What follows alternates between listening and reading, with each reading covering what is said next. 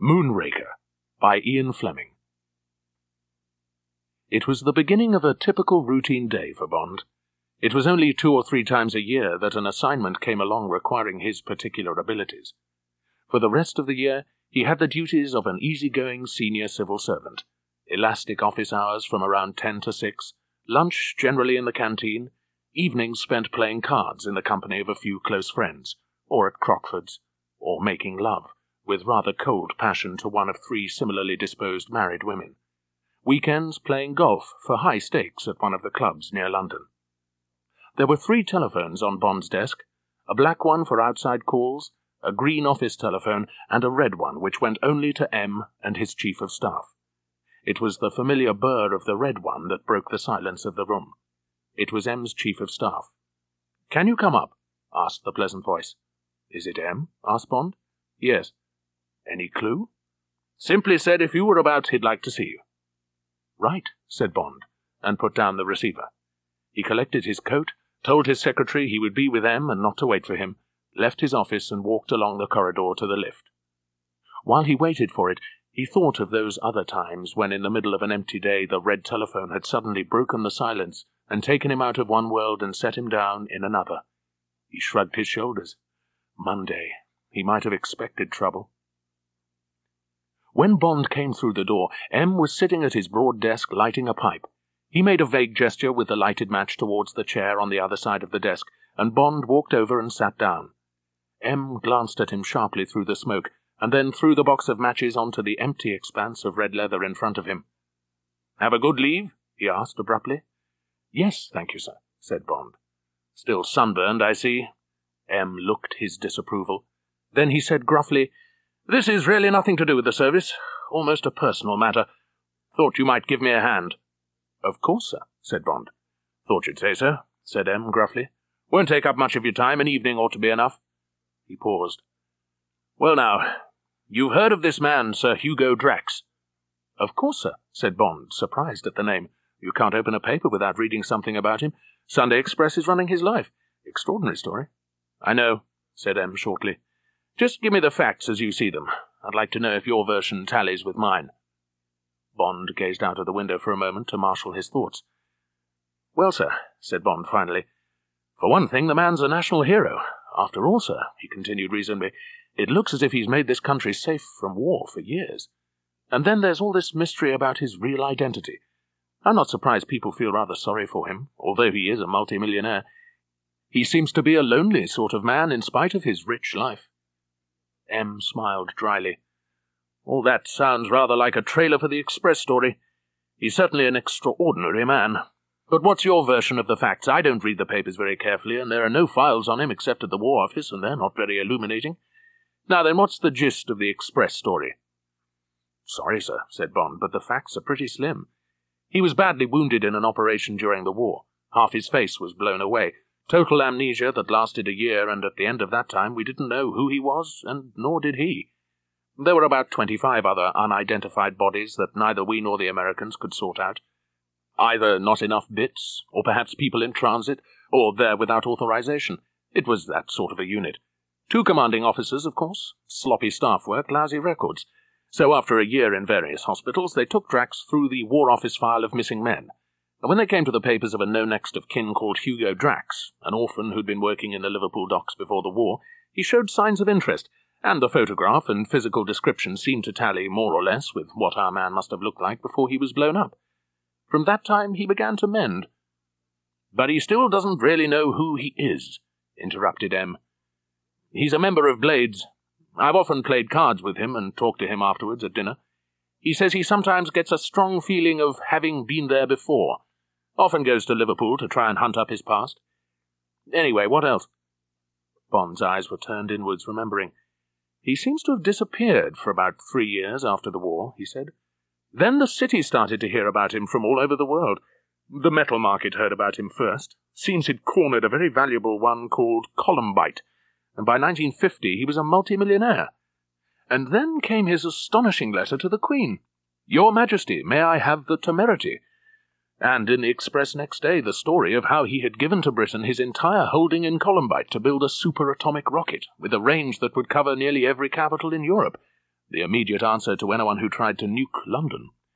He was going to put up millions out of his own pocket, and he had the design of the thing and was prepared to find the staff to build it. And then there were months of delay, and everyone got impatient, questions in the House, the opposition nearly forced a vote of confidence, and then the announcement by the Prime Minister that the design had been approved by the Woomera range experts of the Ministry of Supply, and that the Queen had been graciously pleased to accept the gift on behalf of the people of Britain, and had conferred a knighthood on the donor. Bond paused, almost carried away by the story of this extraordinary man. "Yes," said M. "Peace in our time, this time. I remember the headline. A year ago. And now the rocket's nearly ready, the Moonraker. And from all I hear, it really should do what he says. It's very odd." He relapsed into silence, gazing out of the window. "What's that, sir?" asked Bond. M seemed to make up his mind. He looked mildly across at Bond. "Sir Hugo Drax cheats at cards." "Cheats at cards?" M frowned. "That's what I said," he commented dryly. "It doesn't seem to you odd that a multimillionaire should cheat at cards?" Bond grinned apologetically. "Not as odd as all that, sir," he said. "I've known very rich people cheat themselves at patience. But it just didn't fit in with my picture of Drax. Bit of an anticlimax." "That's the point," said M. "Why does he do it? Basildon, the chairman of Blades, came to me. Said he didn't want a fuss at the club, of course, but above all he wants to save Drax from making a fool of himself. He admires him as much as we all do, and he's terrified of an incident. You couldn't stop a scandal like that getting out. He hasn't lost since he joined a year ago. We've got 2 or 3 of the finest players in the world in the club, and none of them has ever had a record like that over 12 months. It's getting talked about in a sort of joking way, and I think Basildon's right to do something about it. What system do you suppose Drax has got?" "I might be able to tell if I watched," said Bond. "That was what I was going to say," said M. "How about coming along tonight? At any rate you'll get a good dinner. Meet you there about 6. M, with Bond beside him, wandered casually from table to table, exchanging greetings with the players, until they reached the last table beneath the fine Lawrence of Beau Brummel over the wide Adam fireplace. "Double, damn you!" said the loud, cheerful voice of the player with his back to Bond. Bond thoughtfully noted the head of tight reddish hair that was all he could see of the speaker, and then he looked to the left at the rather studious profile of Lord Basildon. The chairman of Blades was leaning back, looking critically down his nose at the hand of cards which he held. The other 2 players were of no interest to Bond. Drax didn't sort his cards into suits, as most players do, but only into reds and blacks, ungraded, making his hand very difficult to kibitz and almost impossible for one of his neighbours, if they were so inclined, to decipher. Bond knew it for the way people hold their hands who are very careful card players indeed. Bond went and stood beside the chimney-piece. He took out a cigarette and lit it at the flame from a small gas jet enclosed in a silver grill, a relic of the days before the use of matches, that protruded from the wall beside him. Drax gave the impression of being a little larger than life. He was physically big, about 6 foot tall, Bond guessed, and his shoulders were exceptionally broad. He had a big square head, and the tight reddish hair was parted in the middle. On either side of the parting, the hair dipped down in a curve towards the temples with the object, Bond assumed, of hiding as much as possible of the tissue of shining puckered skin that covered most of the right half of his face. Other relics of plastic surgery could be detected in the man's right ear, which was not a perfect match with its companion on the left, and the right eye, which had been a surgical failure. It was considerably larger than the left eye because of a contraction of the borrowed skin used to rebuild the upper and lower eyelids, and it looked painfully bloodshot. Bond doubted if it was capable of closing completely, and he guessed that Drax covered it with a patch at night. To conceal as much as possible of the unsightly taut skin that covered half his face, Drax had grown a bushy reddish moustache, and had allowed his whiskers to grow down to the level of the lobes of his ears. He also had patches of hair on his cheekbones. The general effect of the face, the riot of red-brown hair, the powerful nose and jaw, the florid skin, was flamboyant. It put Bond in mind of a ringmaster at a circus. The contrasting sharpness and coldness of the left eye supported the likeness. A bullying, boorish, loud-mouthed vulgarian. That would have been Bond's verdict if he had not known something of Drax's abilities. Looking for further clues, Bond noticed that Drax was sweating rather freely. Despite the occasional growl of thunder outside, it was a cool evening, and yet Drax was constantly mopping his face and neck with a huge bandana handkerchief. He smoked incessantly, stubbing out the cork-tipped Virginia cigarettes after a dozen lungfuls of smoke, and almost immediately lighting another from a box of 50 in his coat pocket. His big hands, their backs thickly covered with reddish hair, were always on the move, fiddling with his cards, handling the cigarette lighter that stood beside a plain, flat silver cigarette case in front of him, twisting a lock of hair on the side of his head, using the handkerchief on his face and neck. Occasionally he put a finger greedily to his mouth and worried a nail. Even at a distance, Bond could see that every fingernail was bitten down to the quick. Bond lit another cigarette and concentrated on the game, leaving his subconscious to digest the details of Drax's appearance and manner that had seemed to him significant and that might help to explain the riddle of his cheating, the nature of which had still to be discovered. Half an hour later the cards had completed the circle. After that time, Bond and M walked down the stairs and along to the secretary's office in silence. The room was in darkness. M switched on the light and went and sat down in the swivel chair in front of the busy-looking desk. He turned the chair to face Bond, who had walked over to the empty fireplace and was taking out a cigarette. "Any luck?" he asked, looking up at him. "Yes," said Bond. "He cheats all right." "Ah," said M, unemotionally. "How does he do it?" "Only on the deal," said Bond. "You know that silver cigarette case he has in front of him with his lighter? He never takes cigarettes from it. Doesn't want to get finger marks on the surface. It's plain silver and very highly polished, and when he deals, it's almost concealed by the cards and his big hands. And he doesn't move his hands away from it, deals 4 piles quite close to him. Every card is reflected in the top of the case. It's just as good as a mirror, although it looks perfectly innocent lying there. And he's such a good businessman, it would be normal for him to have a first-class memory. The rest of the time he just plays his average game, but knowing all the cards on every 4th deal is a terrific edge. It's not surprising he always shows a profit." "But one doesn't notice him doing it," protested M. "It's quite natural to look down when one's dealing," said Bond. "Everybody does. And he covers up with a lot of banter, much more than he produces when someone else is dealing. I expect he's got very good peripheral vision, the thing they mark us so highly for when we take our medical for the service. Very wide angle of sight." The door opened and Basildon came in. M gestured to Bond, who repeated what he had told M. Lord Basildon's face got angrier as Bond talked. "Damn the man!" he exploded when Bond had finished. "What the hell does he want to do that for? Bloody millionaire, rolling in money. Fine scandal we're in for. I'll simply have to tell the committee." He paused and shot a hopeful glance at M and then at Bond. "Is there any alternative?" "He could be stopped," Bond said quietly. "That is," he added with a thin smile, "if you don't mind paying him out in his own coin." Bond had once been put through a course in card-sharping for a case in Monte Carlo. Later that evening, he got his chance to make a 4 with M, with Drax and his partner, and thereby revive his skills. By the end of the evening, Bond had succeeded in taking £15,000 from the millionaire national hero. Drax's face was dead white, but his eyes blazed redly at Bond.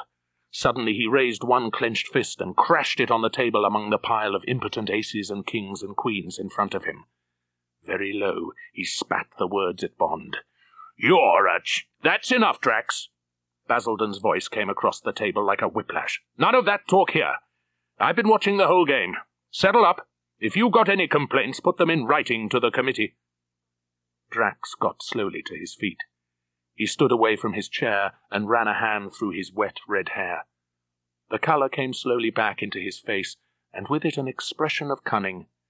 He glanced down at Bond, and there was in his good eye a contemptuous triumph which Bond found curiously disturbing. He leant forward and picked up his cigarette case and lighter. Then he looked again at Bond and spoke very quietly. "I should spend the money quickly, Commander Bond," he said. Then he turned away from the table and walked swiftly out of the room. Although he had not got to bed until 2, Bond walked into his headquarters punctually at 10 the next morning. He was feeling dreadful. M looked sharply at him. "You look pretty dreadful, 007, he said. "Sit down." "It's business," thought Bond, his pulse quickening. "Trouble down at Drax's place last night," he said. "Double killing. Police tried to get hold of Drax. Didn't think of Blades, apparently. Caught up with him when he got back to the Ritz about 1:30 this morning. 2 men from the Moonraker got shot in a public house near the plant. Both dead. Drax told the police he couldn't care less and then hung up. Typical of the man. He's down there now, taking the thing a bit more seriously, I gather." "Curious coincidence," said Bond thoughtfully. "But where do we come in, sir? Isn't it a police job?" "Partly," said M. "But it happens that we're responsible for a lot of the key personnel down there. Germans," he added. "I'd better explain." He looked down at his pad. "It's an RAF establishment, and the cover plan is that it's part of the big radar network along the East Coast. The RAF are responsible for guarding the perimeter, and the Ministry of Supply only has authority at the centre where the work is going on. It's on the edge of the cliffs between Dover and Deal. The whole area covers about 1,000 acres, but the site itself is about 200. On the site there are only Drax and 52 others left. All the construction team have gone." "Pack of cards and a joker," reflected Bond. 50 of these are Germans," continued M. "More or less all the guided missile experts the Russians didn't get. Drax paid for them to come over here and work on the Moonraker. Nobody was very happy with the arrangement, but there was no alternative. The Ministry of Supply couldn't spare any of their experts from Woomera. Drax had to find his men where he could. To strengthen the RAF security people, the Ministry of Supply appointed their own security officer to live on the site, a man called Major Talon." M. paused and looked up at the ceiling. "He was one of the 2 who got killed last night, shot by one of the Germans, who then shot himself." M. lowered his eyes and looked at Bond. Bond said nothing, waiting for the rest of the story. "It happened in a public house near the site. Plenty of witnesses. Apparently it's an inn on the edge of the site that is inbounds to the men. Must have somewhere to go, I suppose." M. paused. He kept his eyes on Bond. "Now, you asked where we come in on all this. We come in because we cleared this particular German and all the others before they were allowed to come over here. We've got the dossiers on all of them. So when this happened, the first thing RAF Security and Scotland Yard wanted was the dossier of the dead man. They got on to the duty officer last night, and he dug the papers out of records and sent them over to the Yard. Routine job. He noted it in the log. When I got here this morning and saw the entry in the log, I suddenly got interested." M. spoke quietly.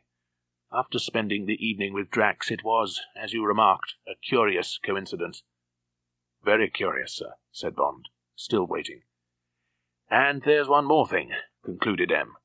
"And this is the real reason why I've let myself get involved instead of keeping clear of the whole business. This has got to take priority over everything." M's voice was very quiet. "They're going to fire the Moonraker on Friday. Less than 4 days' time. Practice shoot." M. paused and reached for his pipe and busied himself lighting it. Bond said nothing. He still couldn't see what all this had to do with the Secret Service, whose jurisdiction runs only outside the United Kingdom. It seemed a job for the Special Branch of Scotland Yard, or conceivably for MI5. He waited, looked at his watch. It was noon. M. got his pipe going and continued. "The place is on the coast, about 3 miles north of Dover," he said. "There's this inn nearby on the main coast road, the World Without Want, and the men from the site go there in the evening. Last night, about 7:30, the security man from the ministry, this man Talon, went along there and was having a whisky and soda and chatting away with some of the Germans when the murderer, if you like to call him that, came in and walked straight up to Talon. He pulled out a Luger, no serial numbers by the way, out of his shirt and said—" M. looked up. "I love Gala Brand. You shall not have her." Then he shot Talon through the heart and put the smoking gun in his own mouth and pulled the trigger. "What a ghastly business," said Bond. He could see every detail of the shambles in the crowded tap-room of a typical English public house. "Who's the girl?" "That's another complication," said M. "She's an agent of the Special Branch, bilingual in German, one of Valence's best girls. She and Talon were the only 2 non-Germans Drax had with him on the site. Valence is a suspicious chap, has to be. This Moonraker plan is obviously the most important thing happening in England. Without telling anyone and acting more or less on instinct, he planted this Brand girl on Drax and somehow fixed for her to be taken on as his private secretary. Been on the site since the beginning. She's had absolutely nothing to report. Says that Drax is an excellent chief, except for his manners, and drives his men like hell. Apparently he started by making passes at her, even after she'd shown she could defend herself, which of course she can. He gave up, and she says they're perfectly good friends. Naturally she knew Talon, but he was old enough to be her father, besides being happily married with 4 children, and she told Valence's man who got a word with her this morning that he's taken her to the cinema in a paternal sort of way twice in 18 months.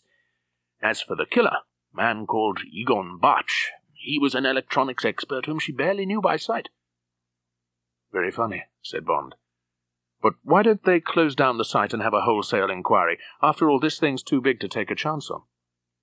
"The Cabinet met early this morning," said M., "and the Prime Minister asked the obvious question. What evidence was there of any attempt or even of any intention to sabotage the Moonraker? The answer was none. The Minister asked me to go and see him after the Cabinet. He said that the least he could do was replace Talon at once. The new man must be bilingual in German, a sabotage expert, and have had plenty of experience of our Russian friends. MI5 have put up 3 candidates. They're all on cases at the moment, but they could be extricated in a few hours.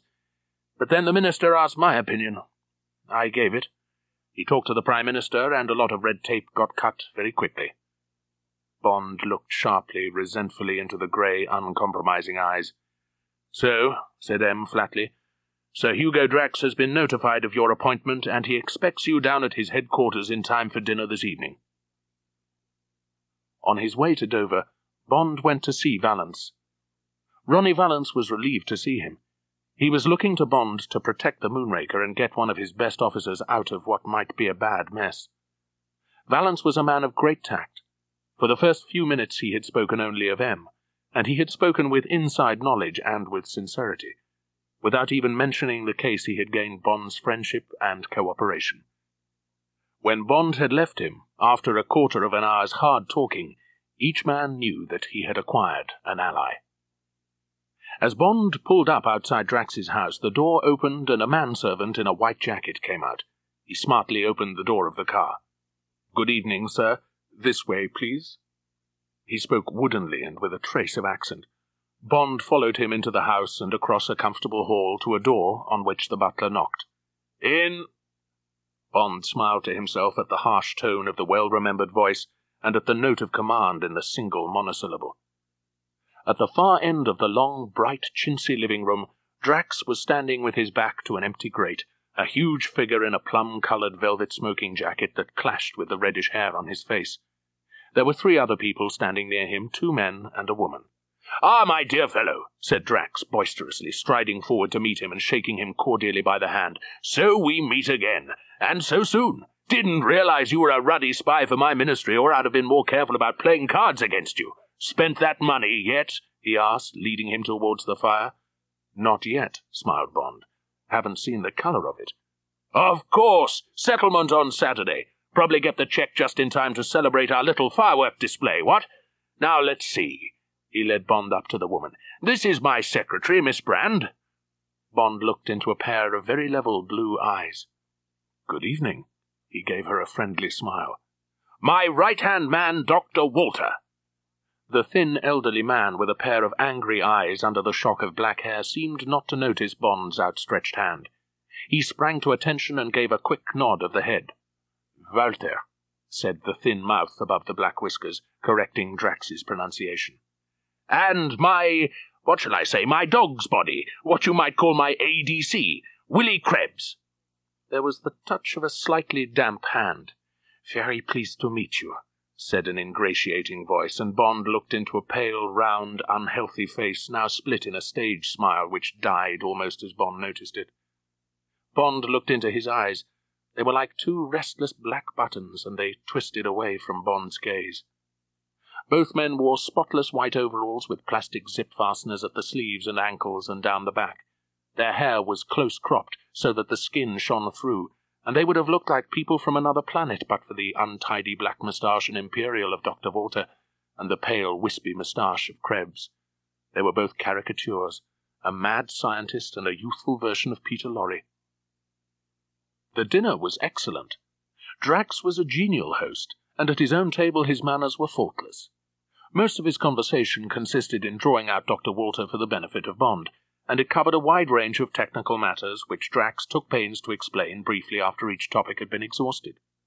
Bond was impressed by the confidence with which Drax handled each abstruse problem that was raised, and by his immense grasp of detail.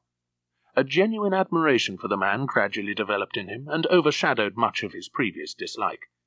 He felt more than ever inclined to forget the Blades affair now that he was faced with the other Drax, the creator and inspired leader of a remarkable enterprise. Bond sat between his host and Miss Brand. She was far more attractive than her photograph had suggested, and it was difficult to see traces of the severe competence of a policewoman in the seductive girl beside him. That innocent, desirable girl, he reminded himself, is an extremely efficient policewoman. She knows how to kick and where. She can break my arm probably more easily and quickly than I can break hers, and at least half of her belongs to the special branch of Scotland Yard. Of course, he reflected, there is always the other half. Dinner ended at 9. "Now we will go over and introduce you to the Moonraker," said Drax, rising abruptly from the table. "Walter will accompany us. He has much to do. Come along, my dear Bond." Without a word to Krebs or the girl, he strode out of the room. Bond and Walter followed him. They left the house and walked across the concrete towards the distant shape on the edge of the cliff. The moon had risen, and in the distance the squat dome shone palely in its light. 100 yards from the site, Drax stopped. "I will explain the geography," he said. "Walter, you go ahead. They'll be waiting for you to have another look at those fins. Don't worry about them, my dear fellow. Those people at high-duty alloys know what they're doing. Now," he turned to Bond and gestured towards the milk-white dome, "in there is the Moonraker. What you see is the lid of a wide shaft that has been cut about 40 foot down into the chalk. The two halves of the dome are opened hydraulically and folded back flush with that 20-foot wall. If they were open now, you would see the nose of the Moonraker just protruding above the level of the wall. Over there," he pointed to a square shape that was almost out of sight in the direction of Deal, "is the firing point, concrete blockhouse. Alongside the blockhouse there's a hoist down the face of the cliff. Quite a lot of gear has been brought to the site by sea and then sent up on the hoist. That whine you hear is from the powerhouse over there." He gestured vaguely in the direction of Dover. "The men's barracks and the house are protected by the blast wall, but when we fire there won't be anyone within a mile of the site, except the Ministry experts and the BBC team who are going to be in the firing point. Hope it'll stand up to the blast. Walter says that the site and a lot of the concrete apron will be melted by the heat. That's all. Nothing else you need to know about until we get inside. Come along." Feeling like a visitor to an operating theatre, Bond followed Drax through a communicating door, out onto an iron catwalk, and into a blaze of spotlights that made him automatically put a hand up to his eyes as he grasped the guardrail in front of him. When he took his hand away, he was greeted by a scene of such splendor that for several minutes he stood speechless, his eyes dazzled by the terrible beauty of the greatest weapon on earth. It was like being inside the polished barrel of a huge gun. From the floor 40 feet below rose circular walls of polished metal, near the top of which he and Drax clung like two flies. Up through the center of the shaft, which was about 30 feet wide, soared a pencil of glistening chromium, whose point, tapering to a needle-sharp antenna, seemed to graze the roof 20 feet above their heads. The shimmering projectile rested on a blunt cone of latticed steel, which rose from the floor between the tips of 3 severely back-swept delta fins that looked as sharp as surgeons' scalpels. But otherwise nothing marred the silken, spidery fingers of 2 light gantries, which stood out from the walls and clasped the waist of the rocket between thick pads of foam rubber. "What do you think of her?" Drax asked, as he looked with pleasure at Bond's rapt expression. "One of the most beautiful things I've ever seen," said Bond. It was easy to talk. There was hardly a sound in the great steel shaft, and the voices of the men clustered below under the tail of the rocket were no more than a murmur. Drax pointed upwards. "Warhead," he explained. "Experimental one now, of course. Come along to my office, show you the flight plan. Then we'll go off to bed." Bond followed him across the floor. Drax turned a small handle flush with the steel wall, and a narrow door opened with a soft hiss. 3 feet inside there was another steel door, and Bond noticed that they were both edged with rubber. An airlock. He closed the outer door before he opened the second and walked into his office and shut the inner door behind Bond. A map showed the eastern quarter of England from Portsmouth to Hull, and the adjoining waters from latitude 50 to 55. From the red dot near Dover, which was the site of the Moonraker, arcs showing the range in 10-mile intervals had been drawn up the map. At a point 80 miles from the site, between the Frisian Islands and Hull, there was a red diamond in the middle of the ocean. That was Moonraker's target. Wednesday morning, found Gala Brand punctually at 8:30 in her office. There was a sheaf of Air Ministry teleprints on her desk, and her first action was to transfer a digest of their contents onto a weather map and walk through the communicating door into Drax's office and pin the map to the board that hung in the angle of the wall beside the blank glass wall. Then she pressed the switch that illuminated the wall map, made some calculations based on the columns of figures revealed by the light, and entered the results on the diagram she had pinned to the board. She had done this with Air Ministry figures that became more and more precise as the practice shoot drew nearer, every day since the site was completed and the building of the rocket had begun inside it, and she had become so expert that she now carried in her head the gyro settings for almost every variation in the weather at the different altitudes. So it irritated her all the more that Drax did not seem to accept her figures.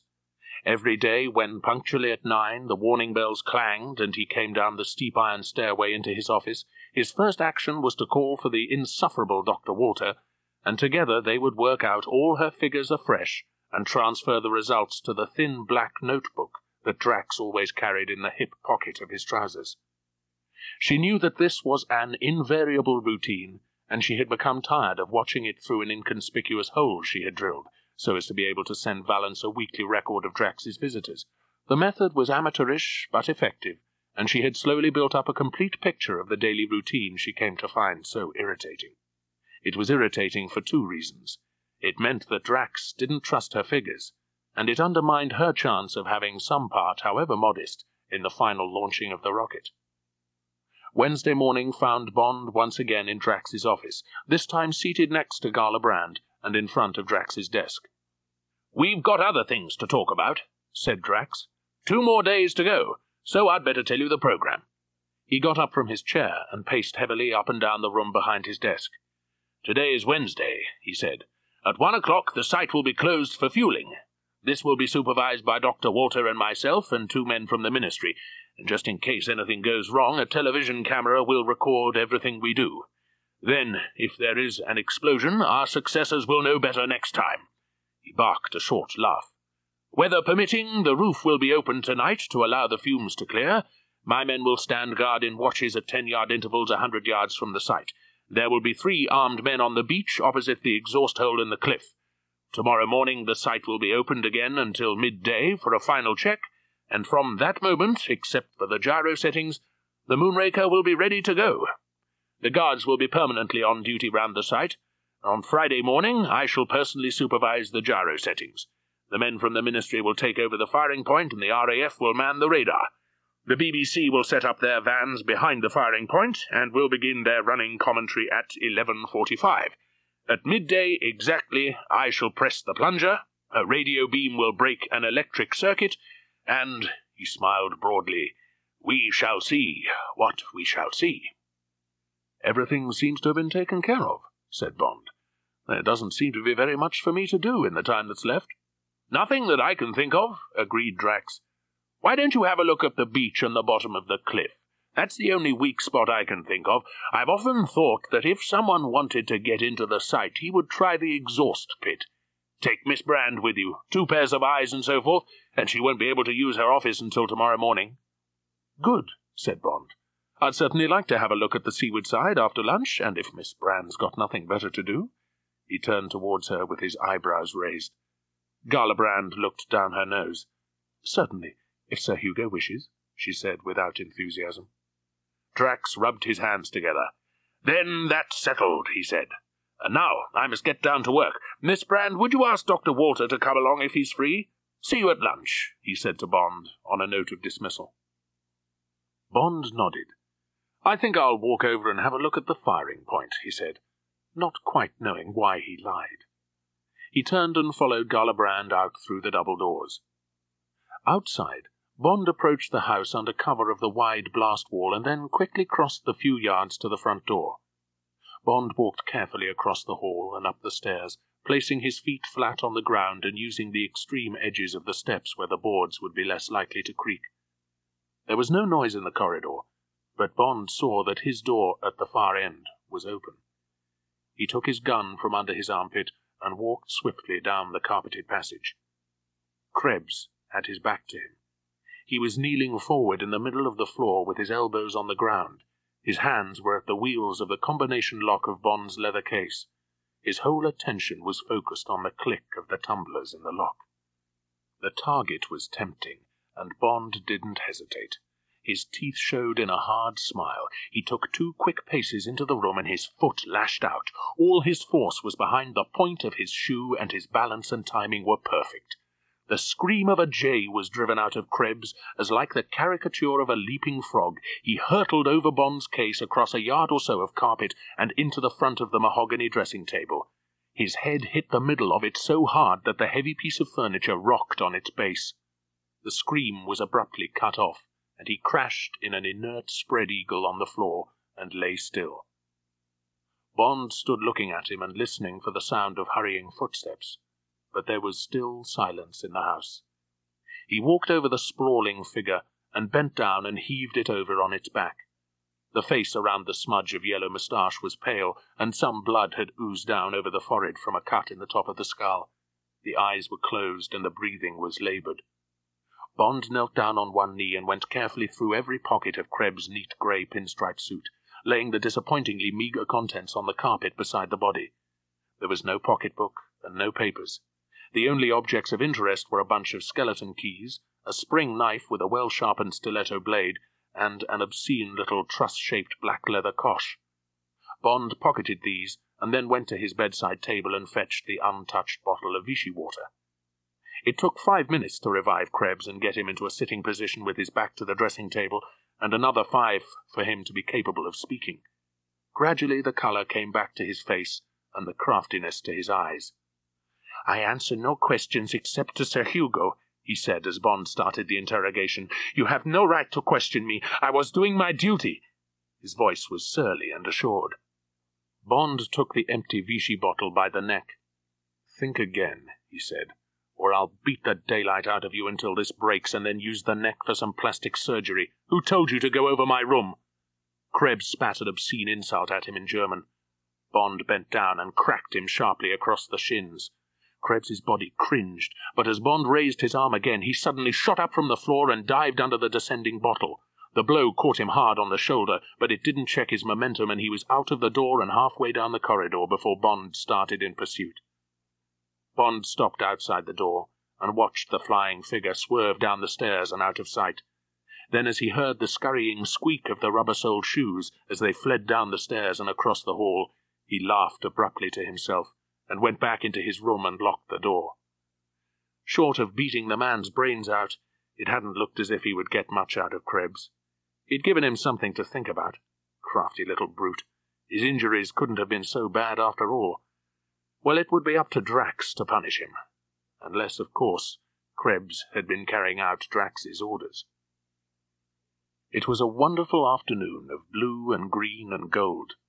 When Bond and Garlebrand left the concrete apron through the guard gate near the empty firing point, now connected by a thick cable with the launching site, they stopped for a moment on the edge of the great chalk cliff and stood gazing over the whole corner of England, where Caesar had first landed 2,000 years before. The peace was broken by 2 blasts on the siren from the house, and they turned to gaze back at the ugly concrete world that had been cleaned out of their minds. As they watched, a red flag was broken out above the dome of the launching site, and 2 RAF crash wagons with red crosses on their sides rolled out of the trees to the edge of the blast wall and pulled up. "Fueling's going to begin," said Bond. "Let's get on with our walk. There'll be nothing to see, and if there happened to be something, we probably wouldn't survive it at this range." She smiled at him. "Yes," she said, "I'm sick of the sight of all this concrete." They walked on down the gentle slope and were soon out of sight of the firing point and the high wire fence. The ice of Gala's reserve melted quickly in the sunshine. Bond told her of his discovery of Krebs and of the scene in his bedroom. "Serves him right," she said. "I've never trusted him. But what did Sir Hugo say?" "I had a word with him before lunch," said Bond. "Gave him Krebs's knife and keys as proof. He was furious and went straight off to see the man, muttering with rage. When he came back, he said that Krebs seemed to be in a pretty bad way, and was I satisfied that he'd been punished enough? All that business about not wanting to upset the team at the last moment, and so forth. So I agreed that he'd be sent back to Germany next week, and that meanwhile he would consider himself under open arrest, only allowed out of his room under surveillance." They scrambled down a steep cliff path to the beach, and turned to the right beside the deserted small-arms range of the Royal Marine garrison at Deal. They walked along in silence until they came to the 2-mile stretch of shingle that runs at low tide beneath the towering white cliffs to St. Margaret's Bay. Bond stood looking out to sea. Gala noticed him frown. If they had covering fire from a submarine or an X-craft, a good team could still do it, he said. "It'll be hell, but I'm going for a swim. The Admiralty chart says there's a 12-fathom channel out there, but I'd like to have a look. There must be plenty of water at the end of the jetty, but I'll be happier when I've seen it for myself." He smiled at her. "Well, why don't you have a bathe too? It's going to be damn cold, but it would do you good after stewing inside that concrete dome all the morning." Gala's eyes lit up. "Do you think I could?" she asked doubtfully. "I'm frightfully hot. But what are we going to wear?" She blushed at the thought of her brief and almost transparent nylon pants and brassiere. "To hell with that," said Bond airily. "You must have got some bits and pieces on underneath, and I've got pants on. We shall be perfectly respectable, and there's no one to see, and I promise not to look," he lied cheerfully, leading the way round the next bend in the cliff. "You undress behind that rock, and I'll use this one," he said. "Come on, don't be a goose. It's all in the line of duty." Without waiting for her to answer, he moved behind the tall rock, taking off his shirt as he did so. "Oh, well," said Gala, relieved to have the decision taken out of her hands. She went behind the rock and slowly unbuttoned her skirt.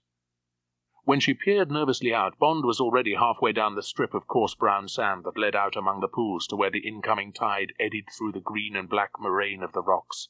He looked lithe and brown. The blue pants were reassuring. Gingerly she followed him, and then suddenly she was in the water. At once nothing else mattered but the velvet ice of the sea, and the beauty of the patches of sand between the waving hair of seaweed that she could see in the clear green depths below her as she buried her head and swam along parallel with the shore in a fast crawl. When she was level with the jetty, she stopped for a moment to get her breath. There was no sign of Bond, whom she had last seen streaking along 100 yards ahead of her. She trod water hard to keep up her circulation, and then started back again, unwillingly thinking of him, thinking of the hard brown body that must be somewhere near her, among the rocks perhaps, or diving to the sand to gauge the depth of water that would be available to an enemy. She turned back to look for him again, and it was then that he suddenly surged up from the sea beneath her. She felt the quick, tight clasp of his arms round her, and the swift, hard impact of his lips on hers. "Damn you," she said furiously, but already he had dived again, and by the time she had spat out a mouthful of sea-water and got her bearings, he was swimming blithely 20 yards away. She turned and swam aloofly out to sea, feeling rather ridiculous but determined to snub him. It was just as she had thought. These Secret Service people always seemed to have time for sex, however important their jobs might be. But her body obstinately tingled with the shock of the kiss, and the golden day seemed to have taken on a new beauty. As she swam further out to sea, and then turned back and looked along the snarling milk-white teeth of England to the ravens and gulls tossed against the vivid backcloth of green fields, she decided that anything was permissible on such a day, and that, just this once, she would forgive him. Half an hour later, they were lying, waiting for the sun to dry them, separated by a respectable yard of sand at the foot of the cliff. Bond was dreamily watching the gulls on the cliff face as he listened to the girl chatter away, when suddenly both gulls dashed away from the ledge with a single shrill scream of fear. At the same moment there was a puff of black smoke and a soft boom from the top of the cliff, and a great section of the white chalk directly above Bond and Gala seemed to sway outwards, zigzag cracks snaking down its face. The next thing Bond knew was that he was lying on top of Gala, his face pressed into her cheek, and that the air was full of thunder, that his breath was stifled, and that the sun had gone out. His back was numb and aching under a great weight, and in his left ear, beside the echo of the thunder, there was the end of a choking scream. He was barely conscious, and he had to wait until his senses came halfway back to life. He made frantic efforts to move. Only in his right arm, the arm nearest to the cliff, was there any play at all, but as he jerked his shoulder the arm became freer until at last, with a great backward heave, light and air reached down to them. Retching in the fog of chalk dust, he widened the hole until his head could take its crushing weight off Gala. He felt the feeble movement as she turned her head sideways towards the light and air. A growing trickle of dust and stones into the hole he had cleared made him dig fiercely again. Gradually he enlarged the space until he could get a purchase on his right elbow, and then, coughing so that he thought his lungs would burst, he heaved his right shoulder up until suddenly it and his head were free. His first thought was that there had been an explosion in the Moonraker. He looked up at the cliff and then along the shore. No, they were 100 yards from the site. It was only in the skyline directly above them that a great mouthful had been bitten out of the cliff.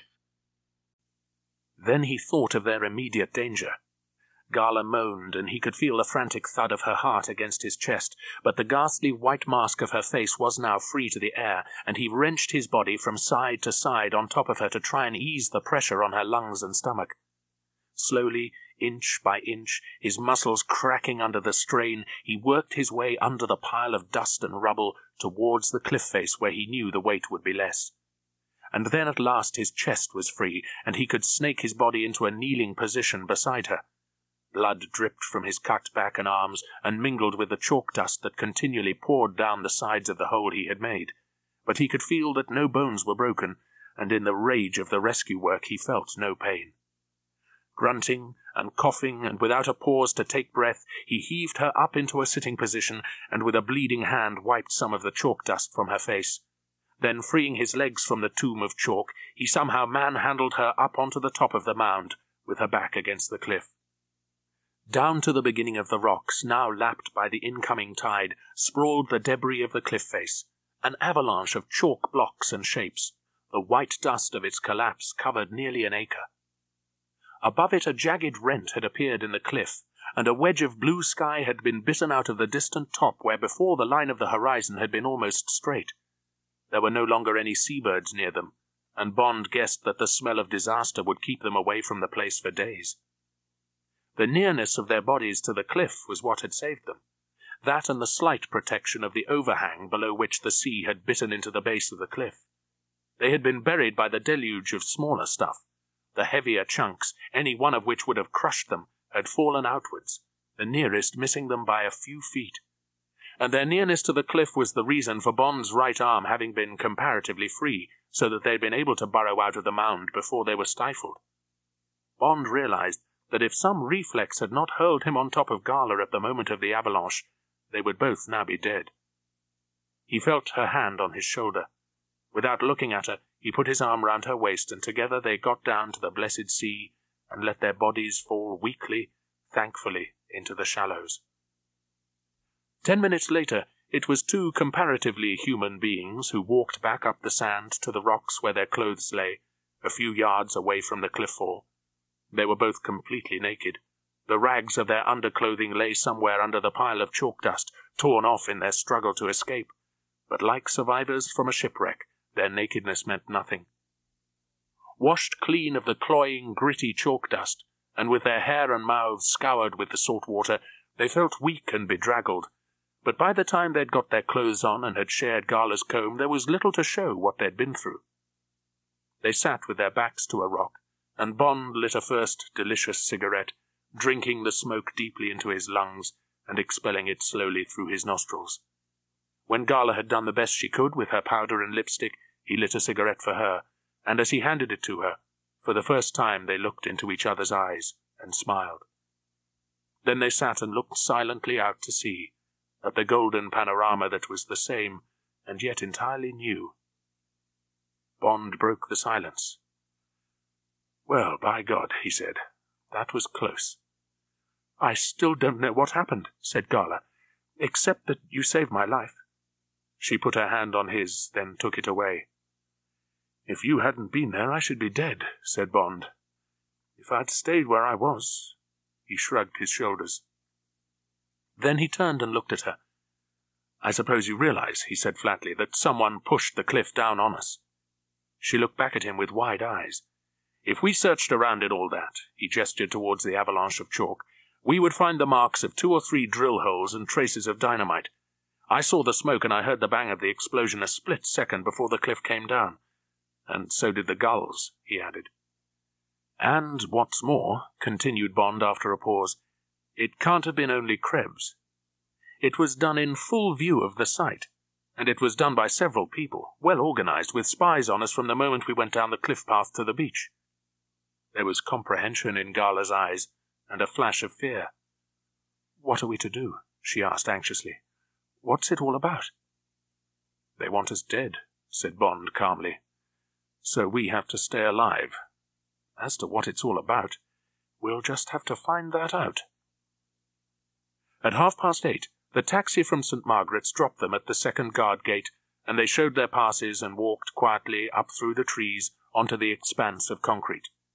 They both felt keyed up and in high spirits. A hot bath and an hour's rest at the accommodating Granville Hotel had been followed by 2 stiff brandies and sodas for Gala, and 3 for Bond, followed by delicious fried soles and Welsh rabbits and coffee. And now, as they confidently approached the house, it would have needed second sight to tell that they were both dead tired, and that they were naked and bruised under their walking clothes. They let themselves quietly in through the front door, and stood for a moment in the lighted hall. A cheerful mumble of voices came from the dining room. There was a pause, followed by a burst of laughter which was dominated by the harsh bark of Sir Hugo Drax. Bond's mouth twisted wryly as he led the way across the hall to the door of the dining room. Then he fixed a cheerful smile on his face and opened the door for Gala to pass through. Drax sat at the head of the table, festive in his plum-coloured smoking jacket. A forkful of food halfway to his open mouth had stopped in mid-air as they appeared in the doorway. Unnoticed, the food slid off the fork and fell with a soft, distinct plep onto the edge of the table. Krebs had been in the act of drinking a glass of red wine, and the glass, frozen against his mouth, poured a thin trickle down his chin and thence onto his brown satin tie and yellow shirt. Dr. Walter had his back to the door, and it was not until he observed the unusual behaviour of the others, the bulging eyes, the gape of the mouths, and the blood-drained faces, that he whipped his head round towards the door. His reactions, thought Bond, were slower than the others, or else his nerves were steadier. "Ach so," he said softly. "The Englander." Drax was on his feet. "My dear chap," he said thickly, "my dear chap, we were really very worried, just wondering whether to send out a search party. Few minutes ago, one of the guards came in and reported there seemed to have been a cliff fall." He came round towards them, his napkin in one hand and the fork still erect in the other. With the movement, the blood surged back into his face, which became first mottled, then its usual red. "You really might have let me know." He spoke to the girl, anger rising in his voice. "Most extraordinary behaviour." "It was my fault," said Bond, moving forward into the room so that he could keep them all in view. "The walk was longer than I expected. I thought we might get caught by the tide, so we went on to St. Margaret's and had something to eat there and took a taxi. Miss Brand wanted to telephone, but I thought we'd be back before 8. You must put the blame on me. But please go ahead with your dinner. Perhaps I might join you for coffee and dessert. I expect Miss Brand would prefer to go to her room. She must be tired after her long day." Bond walked deliberately round the table and took the chair next to Krebs. Bond decided to probe a little. "How did the fueling go?" he asked. "Excellently," Drax said. "Everything is ready now. The guards are out, an hour or two clearing up down there in the morning, and then the site will be closed. By the way," he added, "I shall be taking Miss Brand up to London in the car tomorrow afternoon. I shall need a secretary as well as Krebs. Have you got any plans?" "I have to go to London too," said Bond on an impulse. "I have my final report to make to the Ministry." In his room, Bond took a hot bath and used half a bottle of iodine on the cuts and bruises he could reach. Then he got into bed and turned out the light. His body hurt and he was exhausted. Tomorrow he would arrange to meet Gala in London and bring her back with him. Or she could even stay up in London for the night. Either way, he would look after her until the Moonraker was safely fired, and then, before work began on the Mark II weapon, there would have to be a very thorough clean-up indeed. But these were treacherously comforting thoughts. There was danger about, and Bond knew it. He finally drifted into sleep with one small scene firmly fixed in his mind. There had been something very disquieting about the dinner table downstairs. It had been laid for only 3 people. The next day, Bond headed back for London, having told Gala where to meet him. Drax in his Mercedes took the same route somewhat later, accompanied by Krebs and Gala. It was a hot, sunny day, and Drax was driving in his shirt-sleeves. Gala glanced down and to the left at the top of the little black book protruding from his hip pocket. This drive might be her last chance. Since the evening before, she had felt a different person. Perhaps Bond had aroused her competitive spirit. Perhaps it was revulsion from playing the secretary too long. Perhaps it was the shock of the cliff fall and the zest of realizing after so many quiet months that she was playing a dangerous game. But now she felt the time had come to take risks. Discovery of the Moonraker's flight plan was a routine affair, and it would give her personal satisfaction to find out the secret of the black notebook. It would be easy. Casually she laid her folded coat over the space between herself and Drax. At the same time she made a show of arranging herself comfortably, during the course of which she drew an inch or two nearer Drax, and her hand came to rest in the folds of the coat between them. In the middle of the next harsh manoeuvre in Drax's driving, it was natural for Gala to allow herself to be thrown towards him. At the same time, her left hand dived under the coat, and her fingers touched, felt, and extracted the book in one flow of motion. Now it was a question of facing Drax's growl of rage, as with a maidenly but urgent voice she asked if she could possibly stop for a moment to powder her nose. The car swerved up to the front of the inn and stopped with a jerk. Hurry up," said Drax, as Gala, leaving the door of the car open, sped obediently across the gravel, her coat with its precious secret held tightly in front of her body. She locked the door of the lavatory and snatched open the notebook. There they were, just as she had thought. On each page, under the date, the neat columns of figures, the atmospheric pressure, the wind velocity, the temperature, just as she had recorded them from the Air Ministry figures. And at the foot of each page the estimated settings for the gyro compasses. Gala frowned. At a glance she could see that they were entirely different from hers. Drax's figures simply bore no relation to hers whatsoever. She turned to the last completed page containing the figures for that day. Why, she was wrong by nearly 90 degrees on the estimated course. If the rocket were fired on her flight plan, it would land somewhere in France. She looked wildly at her face in the mirror over the wash basin. How could she have gone so monstrously wrong? And why hadn't Drax ever told her? Why, she ran quickly through the book again, every day she had been 90 degrees out, firing the Moonraker at right angles to its true course. And yet she simply couldn't have made such a mistake. Did the Ministry know these secret figures? And why should they be secret? Suddenly her bewilderment turned to fright. She must somehow get safely, quietly to London and tell somebody. The engine of the Mercedes was turning over. Drax glowered at her impatiently as she scrambled back into her seat. Come on, he said, putting the car into third and taking his foot off the clutch so that she nearly caught her ankle in the heavy door. The tires churned up the gravel as he accelerated out of the parking place and dry skidded into the London road. Gala was jerked back, but she remembered to let the coat with her guilty hand in its folds fall on the seat between her and the driver. Then another hand struck like a snake. Got you! Krebs was leaning half over the back of the driving seat. His hand was crushing hers into the slippery cover of the notebook under the folds of the coat. Drax reached over one gloved hand and wrenched Gala's face towards him. What is this? I can explain it, Sir Hugo. Gala tried to bluff against the horror and desperation she knew was in her face. It's a mistake. I didn't mean... With his other hand, Krebs had whipped the coat away, and there were the bent white fingers of her left hand crushed into the cover of the notebook, still a foot away from Drax's hip pocket. So. The word was deadly cold, and with a shivering finality. An hour later, passers-by saw a white Mercedes draw up outside a small house at the Buckingham Palace end of Ebury Street, and two kind gentlemen help a sick girl out and through the front door. Gala came to herself in a large top-floor room that seemed to be full of machinery. She was tied very securely to a chair, and apart from the searing pain in her head, she could feel that her lips and cheek were bruised and swollen. Drax, his back to her, was watching the dials on a machine that looked like a very large radio set.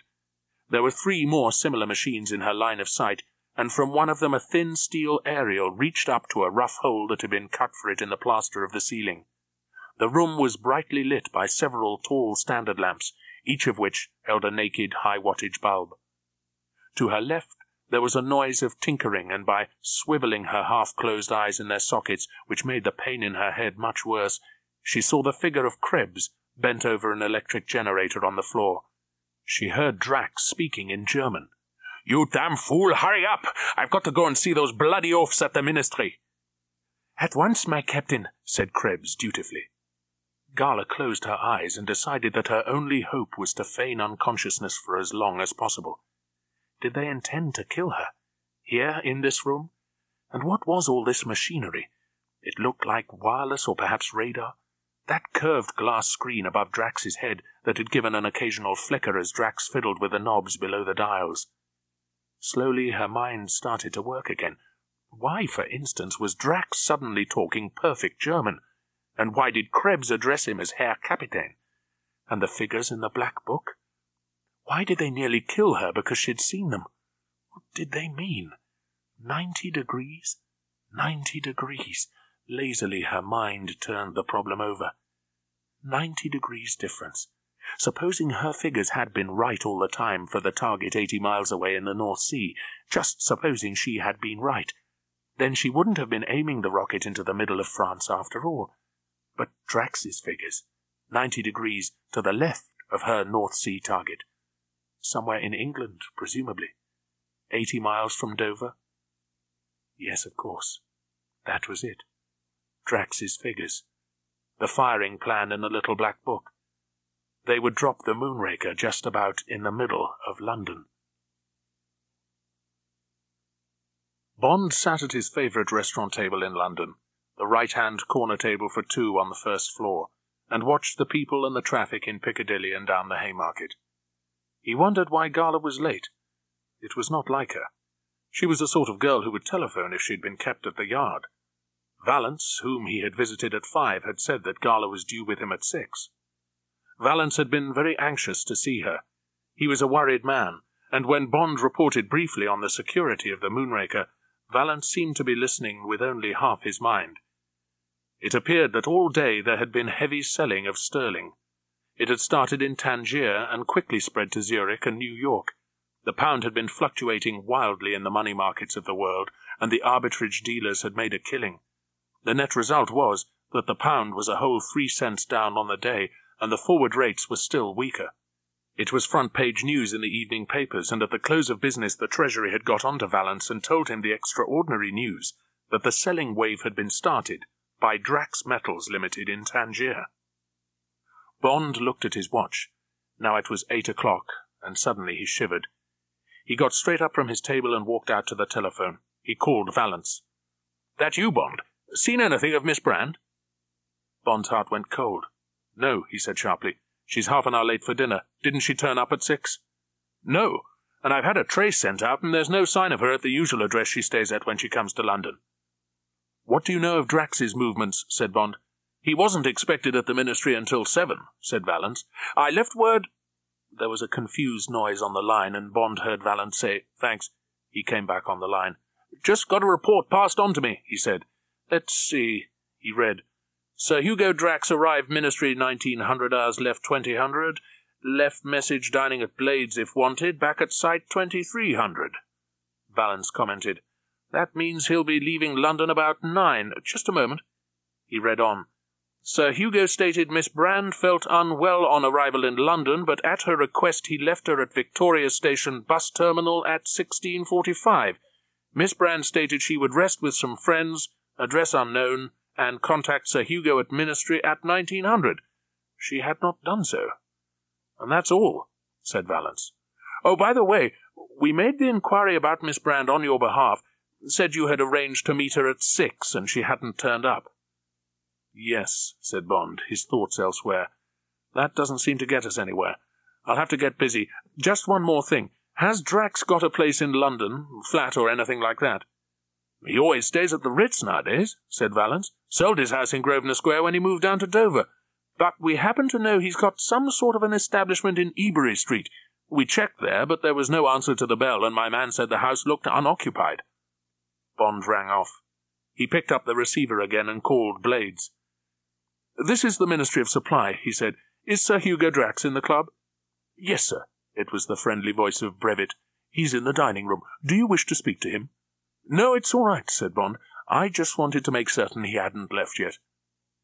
Without noticing what he was eating, Bond wolfed down some food and left the restaurant at 8:45. His car was outside waiting for him, and he said goodnight to the driver from headquarters and drove to St. James's Street. He parked under cover of the central row of taxis outside Boodle's and settled himself behind an evening paper over which he could keep his eyes on a section of Drax's Mercedes, which he was relieved to see standing in Park Street, unattended. He had not long to wait. Suddenly a broad shaft of yellow light shone out from the doorway of Blades, and the big figure of Drax appeared. He wore a heavy ulster up round his ears and a cap pulled down over his eyes. He walked quickly to the white Mercedes, slammed the door, and was away across the left-hand side of St. James's Street and braking to turn opposite St. James's Palace, while Bond was still in third. God, the man moves quickly, thought Bond, doing a racing change round the island in the Mall, with Drax already passing the statue in front of the palace. He kept the Bentley in third and thundered in pursuit. Buckingham Palace Gate, so it looked like Ebury Street. Keeping the white car just in view, Bond made hurried plans. The lights at the corner of Lower Grosvenor Place were green for Drax and red for Bond. Bond jumped them and was just in time to see Drax swing left into the beginning of Ebury Street. Gambling on Drax making a stop at his house, Bond accelerated to the corner and pulled up just short of it. As he jumped out of the Bentley, leaving the engine ticking over, and took the few steps towards Ebury Street, he heard 2 short blasts on the Mercedes horn as he carefully edged round the corner. He was in time to see Krebs helping the muffled figure of a girl across the pavement. Then the door of the Mercedes slammed, and Drax was off again. Bond raced back to his car, whipped into third, and went after him. There were 3 separate sources of pain in Gala's body.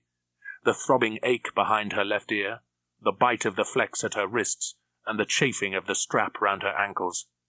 Every bump in the road, every swerve, every sudden pressure of Drax's foot on the brakes or the accelerator awoke one or another of these pains and rasped at her nerves. She suddenly heard Krebs's voice. There was a note of urgency in it. "My captain," he said, "I have been watching a car for some time. It is certainly following us. It has seldom been using its lights. It is only 100 meters behind us now. I think it is the car of Commander Bond." Drax grunted with surprise, and she could hear his big body shift round to get a quick look. He swore sharply, and then there was silence, and she could feel the big car weaving and straining in the thin traffic. "James," whispered Gala to herself, "there's only you left. Be careful, but make haste." Drax took the left-hand fork at Charing and hissed up the long hill. Ahead, in the giant beam of his headlights, one of Bowater's huge 8-wheeled AEC diesel carriers was just grinding into the first bend of the hairpin, labouring under the 14 tons of newsprint it was taking on a night run to one of the East Kent newspapers. Drax cursed under his breath as he saw the long carrier with the 20 gigantic rolls, each containing 5 miles of newsprint roped to its platform. Right in the middle of the tricky S-bend at the top of the hill. Suddenly he roared around it, accelerating fiercely. He laughed maniacally as he saw in his mirror Bond's car swerve into the roadside ditch. Bond was lying face downwards at the bottom of the bank, 20 feet away from the car. Krebs turned him over.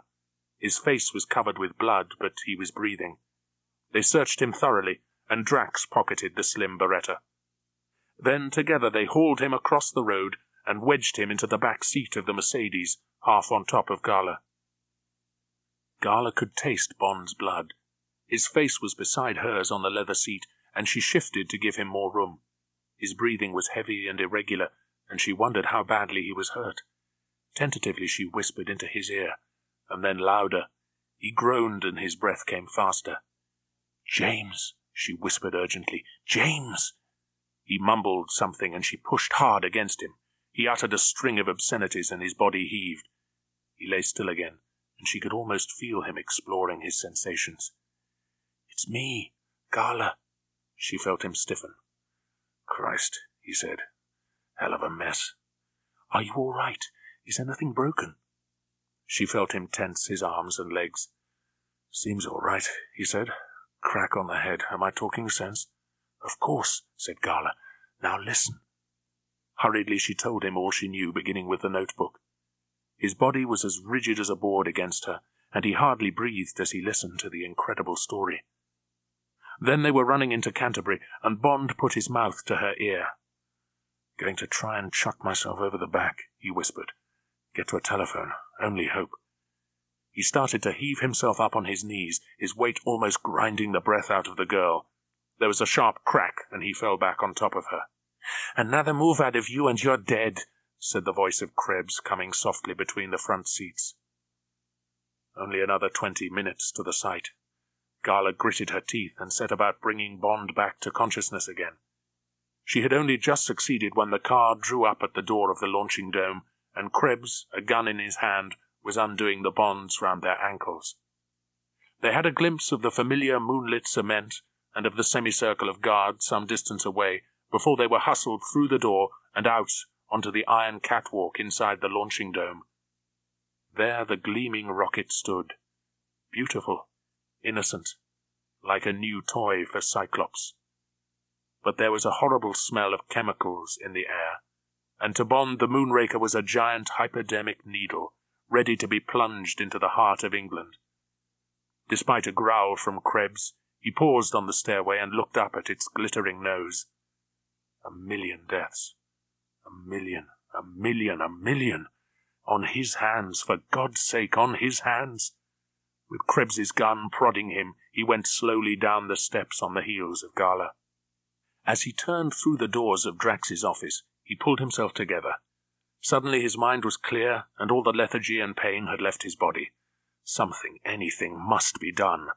Somehow he would find a way. His whole body and mind became focused and sharp as a blade. His eyes were alive again, and defeat sloughed off him like the skin of a snake. Drax had gone ahead and was sitting at his desk. He had a Luger in his hand. It was pointing at a spot halfway between Bond and Gala, and it was steady as a rock. Behind him, Bond heard the double doors thud shut. "I was one of the best shots in the Brandenburg Division," said Drax conversationally. "Tie her to that chair, Krebs, then the man." Gala looked desperately at Bond. "You won't shoot," said Bond. "You'd be afraid of touching off the fuel." He walked slowly towards the desk. Drax smiled cheerfully and looked along the barrel at Bond's stomach. "Your memory is bad, Englishman," he said flatly. "I told you this room is cut off from the shaft by the double doors. Another step and you will have no stomach." Bond looked at the confident, narrowed eyes and stopped. "Go ahead, Krebs." When they were both tied securely and painfully to the arms and legs of two tubular steel chairs a few feet apart beneath the glass wall map, Krebs left the room. He came back in a moment with a mechanic's blowtorch. He set the ugly machine on the desk and set a match to it. A blue flame hissed out a couple of inches into the room. He picked up the instrument and walked towards Gala. He stopped a few feet to one side of her. "Now then," said Drax grimly, "let's get this over without any fuss. The good Krebs is an artist with one of those things. We used to call him the Zwangsman, the Persuader. I shall never forget the way he went over the last spy we caught together, just south of the Rhine, wasn't it, Krebs?" Bond pricked up his ears. "Yes, mein Captain," Krebs chuckled reminiscently. "It was a pig of a Belgian." "All right, then," said Drax. "Just remember, you two, there's no fair play down here, no jolly good sports and all that. This is business." The voice cracked like a whip on the word. "You," he looked at Gala Brand. "Who are you working for?" Gala was silent. "Anywhere you like, Krebs." Krebs's mouth was half open. His tongue ran up and down his lower lip. He seemed to be having difficulty with his breathing as he took a step towards the girl. The little flame roared greedily. "Stop," said Bond coldly. "She works for Scotland Yard, so do I." These things were pointless now. They were of no conceivable use to Drax. In any case, by tomorrow afternoon there might be no Scotland Yard. "That's better," said Drax. "Now, does anybody know you are prisoners? Did you stop and telephone anyone?" "No," he said. "If I had, they'd be here by now." "True," said Drax reflectively. "In that case, I am no longer interested in you, and I congratulate you on making the interview so harmonious. It might have been more difficult if you had been alone. A girl is always useful on these occasions. Krebs, put that down. You may go. Tell the others what is necessary, they will be wondering. I shall entertain our guests for a while, and then I shall come up to the house. Verstanden?" "Yes, mein Kapitän." Krebs reluctantly placed the softly roaring blowtorch on the desk beside Drax. "In case you need it," he said, looking hopefully at Gala and Bond. He went out through the double doors. Drax looked benevolently at Bond. "You don't know how I have longed for an English audience," he said as if he was addressing a press conference. "You don't know how I have longed to tell what this is all in aid of, as," he grinned wolfishly, "we Englishmen say." "You can spare us the jokes," said Bond roughly. "Get on with your story, Kraut." Drax's eyes blazed momentarily. "Kraut. Yes, I am indeed a Reichsdeutscher." The mouth beneath the red moustache savoured the fine word. "And even England will soon agree that they have been licked by just one single German. And then perhaps they'll stop calling us Krauts by order." The words were yelled out, and the whole of Prussian militarism was in the parade ground bellow. Drax glowered across at Bond. "My real name is Graf Hugo von der Drake. The wounded and mutilated man the stupid Allies brought to the British field hospital was indeed a German officer." Drax spoke through the smoke of his cigar. "During the year that I was being pushed from one hospital to the next, I made my plans down to the smallest detail. They consisted, quite simply, of revenge on England for what she had done to me and to my country. It gradually became an obsession, I admit it. Every day during the year of the rape and destruction of my country, my hatred and scorn for the English grew more bitter." The veins on Drax's face started to swell, and suddenly he pounded on the desk and shouted across at them, looking with bulging eyes from one to the other. "I loathe and despise you all, you swine, useless, idle, decadent fools hiding behind your bloody white cliffs while other people fight your battles, too weak to defend your colonies, toadying to America with your hats in your hands, stinking snobs who'll do anything for money. Ha!" He was triumphant. "I knew that all I needed was money and the facade of a gentleman. Phew!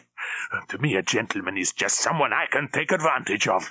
Those bloody fools in Blades, for instance, moneyed oafs. For months I took thousands of pounds off them, swindled them right under their noses until you came along and upset the apple cart." Drax wiped his mouth with the back of his hand. Suddenly he chuckled and squinted quizzically down his nose at Bond and the girl. "I don't think you two will give me any more trouble," he said, and his voice was quite calm and certain. "Krebs never makes a mistake with his knots. These doors will open once more, just before noon tomorrow. A few minutes later, there will be nothing left of either of you. Not even," he added as he wrenched open the inner door, "the stoppings in your teeth." The outer door slammed. The only thing Drax had overlooked was the blowtorch. Painfully, Bond inched his way to the blue, hissing flame. And then it was over. Melted by the fierce heat, the copper strands parted one by one, and suddenly his arms were free. Within another minute he and Gala were standing up, rubbing the feeling back into their limbs. Bond said frankly, "God knows what we do now, Gala. But," he looked at his watch, "it's past midnight and we've to decide quickly. At any moment it may occur to Drax to send guards down to see that we're all right, and God knows what time he'll be coming down to set the gyros." Gala twisted her body round like a cat. She gazed at him with her mouth open, her face taut with excitement. "The gyros," she whispered. "To set the gyros." She leant weakly back against the wall, her eyes searching Bond's face. "Don't you see?" Her voice was on the edge of hysteria. "After he's gone, we could alter the gyros back to the old flight plan. Then the rocket will simply fall into the North Sea where it's supposed to go." She stepped away from the wall and seized his shirt in both hands and looked imploringly at him. "Can't we?" she said. "Can't we?" "Do you know the other settings?" asked Bond sharply. "Of course I do," she said urgently. "I've been living with them for a year. We won't have a weather report, but we'll just have to chance that. The forecast this morning said we would have the same conditions as today." The big, round mouths of the ventilator shafts were spaced about 10 yards apart and about 4 feet off the floor. Bond carefully opened the hinged grating that covered one of them and looked up. 40 feet away there was a faint glimmer from the moonlight outside. It was going to be a painful business, but there was no doubt they could inch their way up one of these shafts, like mountaineers up a rock chimney, and in the turn at the top lie hidden from anything but the sort of painstaking search that would be difficult in the morning with all the officials from London round the site. Bond knelt down, and the girl climbed onto his back and started up. An hour later, their feet and shoulders bruised and cut, they lay exhausted, squeezed tight in each other's arms, their heads inches away from the circular grating directly above the outside door, and listened to the guards restlessly shifting their feet in the darkness 100 yards away. 5 o'clock, 6, 7. Slowly the sun came up behind the dome, and the seagulls started to call in the cliffs, and then suddenly there were 3 figures walking towards them in the distance, passed by a fresh platoon of guards, doubling, chins up, knees up, to relieve the night watch. The figures came nearer, and the squinting, exhausted eyes of the hidden couple could see every detail of Drax's blood-orange face, the lean, pale foxiness of Dr. Walter, the suety, overslept puffiness of Krebs. The 3 men walked like executioners, saying nothing. Drax took out his key, and they silently filed through the door a few feet below the taut bodies of Bond and Gala. Then for 10 minutes there was silence, except for the occasional boom of voices up the ventilator shaft, as the 3 men moved about down on the steel floor around the exhaust pit. Bond smiled to himself at the thought of the rage and consternation on Drax's face, the miserable Krebs wilting under the lash of Drax's tongue, the bitter accusation in Walter's eyes. And the 2 bodies lay and waited, nursing their pain. Half an hour, half a year later, Walter and Krebs and Drax filed out below them. "Hold it, Sir Hugo, just like that, please. Arm in the air." The bulbs flashed and the bank of cameras whirred and clicked for the last time, and Drax turned and walked the few yards towards the dome, almost, it seemed to Bond, looking him straight in the eye through the grating above the door of the site. The small crowd of reporters and cameramen dissolved and straggled off across the concrete apron, leaving only a nervously chatting group of officials to wait for Drax to emerge. Slither, scrape, rip, his shoulders carefully expanding and contracting, blistered, blood-stained feet scrabbling for the sharp knobs of iron, Bond, his lacerated body tearing its way down the 40 feet of shaft, prayed that the girl would have strength to stand it when she followed. A last 10-foot drop that jarred his spine, a kick at the grating, and he was out on the steel floor and running for the stairs, leaving a trail of red footprints and a spray of blood drops from his raw shoulders. The great, deadly needle in the center might have been made of glass. Looking above him as he sweated and panted up the endless sweep of the iron stairway, it was difficult for him to see where its tapering nose ended and the sky began. In front of him there was the spidery arm of the gantry folded back against the wall, and Bond's hand was at the lever, and the arm was slowly stretching down and out towards the square hairline on the glittering skin of the rocket that was the door of the gyro chamber. Press, click, and the tiny door had flicked open on its hard spring. Inside, careful not to cut your head, the gleaming handles beneath the staring compass roses. Turn, twist, steady, a last look, a glance at his watch. 4 minutes to go. Don't panic. Back out, door click. As Bond shot down the gantry, he caught a glimpse of Gala's tense white face as she stood holding open the outer door of Drax's office. God, how his body hurt. A final leap and a clumsy swerve to the right, clang as Gala slammed the outer door. Through the noise of it all, above the beating of his heart, Bond heard the sudden crackle of static, and then the voice of the BBC announcer coming from the big set in Drax's room. "Be 5 minutes delay. Sir Hugo has been persuaded to say a few words into the microphone. Your Majesty, men and women of England, I am about to change the course of England's history. In a few minutes' time, the lives of all of you will be altered in some cases drastically, by the impact of the Moonraker. I am very proud and pleased that fate has singled me out from amongst all my fellow countrymen to fire this great arrow of vengeance into the skies, and thus to proclaim for all time and for all the world to witness the might of my fatherland. I hope that this occasion will be forever a warning that the fate of my country's enemies will be written in dust, in ashes, in tears, and in blood. Bond glanced at his watch. "Only a minute more," he said to Gala. "The noise is going to be terrific. I don't know about the heat. It won't last long, and the steel walls may stand up to it." Gala looked at him. She smiled. "If you hold me, it won't be too bad," she said. And now Sir Hugo has his hand on the switch, and he's watching the chronometer. 10. Bond clutched Gala closer to him. 9, 8, 7, 6, 5, 4, 3, 2, 1, fire! Bond's heart jumped into his throat at the shout. He felt Gala shudder. Silence. Then a soft thud came to Bond and Gala. Louder, louder. The tiled floor began to tremble under their feet. A hurricane screamed. They were being pulverized by it. The walls were quaking, steaming. Their legs began going out of control under their teetering bodies. "Hold her up! Hold her up! Stop it! Stop it! Stop that noise!" And then there was silence. Silence you could feel, hold, squeeze. And they were on the floor in Drax's office.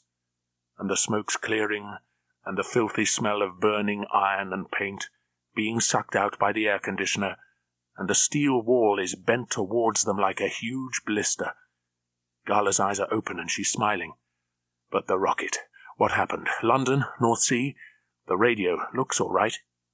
Through the sound barrier, travelling perfectly right in the centre of the radar screen, a perfect launching. Sir Hugo must be a proud man. He's out there in the channel now. The submarine went off like a rocket. Must be doing more than 30 knots, throwing up a huge wake. Off the east, good winds now, travelling north. She'll soon be up with the patrol ships. They'll have a view of the launching and of the landing. Quite a surprise trip, that. No one here had an inkling. Even the naval authorities seem a bit mystified. C&C Nor has been on the telephone, but now that's all I can tell you from here, and I'll hand you over to Peter Trimble on board HMS Merganser somewhere off the east coast. And this is Peter Trimble speaking. We could see the Moonraker going up. Terrific sight. Noise like thunder. Long flame coming out of the tail. Must have been 10 miles away, but you couldn't miss the light. Yes, Captain? Oh, yes, I see. Well, that's very interesting. Big submarine coming up fast, only about a mile away. I suppose it's the one they say Sir Hugo's aboard with his men. None of us here were told anything about her. Not flying colours. Very mysterious. I've got her now, quite clear in my glasses. We've changed course to intercept her. Captain says she isn't one of ours. Thinks she must be a foreigner. Hello? She's broken out her colours. What's that? Good heavens. The captain says she's a Russian. I say. And now she's hauled down her colours and she's submerging. Did you hear that? We fired a shot across her bows, but she's disappeared. What's that? The ASDIC operator says she's going even faster underwater. 25 knots. Terrific. Well, she can't see much underwater, but she's right in the target area now. 12 minutes past noon. The Moonraker must have turned and be on her way down, 1,000 miles up, coming down at 10,000 miles an hour. She'll be here any second now. Hope there's not going to be a tragedy. The Russian's well inside the danger zone. The radar operator's holding up his hand. That means she's due. She's coming. She's coming. You're not even a whisper. God, what's that? Look out! Look out! Terrific explosion. A black cloud going up into the air. There's a tidal wave coming at us. Great wall of water tearing down. There goes the submarine. God, thrown out of the water upside down. It's coming. It's coming. 200 dead so far, and about the same number missing, said M.